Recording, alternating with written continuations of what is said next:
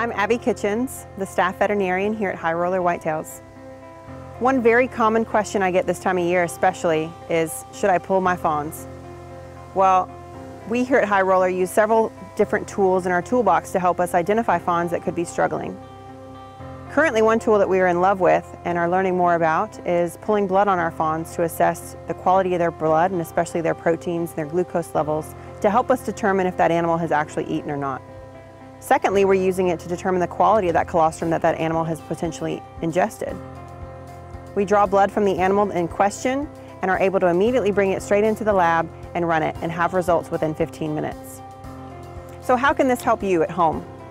Well, you can get your veterinarian to help you learn how to draw blood from your animals. Number one, having a centrifuge on hand to spin down the blood, get you a serum or plasma sample from that blood, and be able to use a clinical refractometer to see immediately, chute side or animal side, what their serum protein levels are.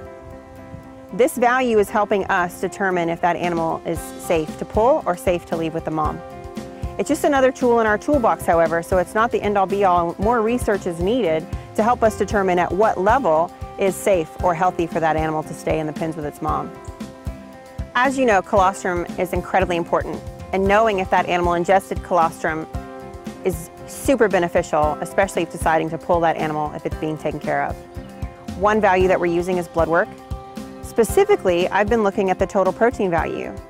Research has shown that this is potentially a number that we can use animal side very quickly and very easily to determine if that animal has ingested colostrum or not.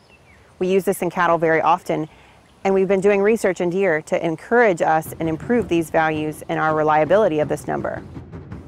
Here at High Roller, we have the ability to run a full chemistry panel and CBC on our fawns. Within 20 minutes, I can get results for glucose, total protein, albumin, globulin, GGT, and all these values help me in making determinations whether this animal has eaten and gotten adequate colostrum. This helps us make pulling decisions when deciding whether to bottle raise or not. Your veterinarian can run these exact same tests. So you can draw blood from your fawns and take it to your veterinarian and be able to run those tests. What can you do if you don't have ready access to a veterinarian the same day? Well, you just need a couple of things of equipment at home. Have your veterinarian help you in learning how to draw blood from your animals and having the correct blood tubes on hand to get the right samples. From there, you can spin those samples so that you can obtain serum or plasma from your animals.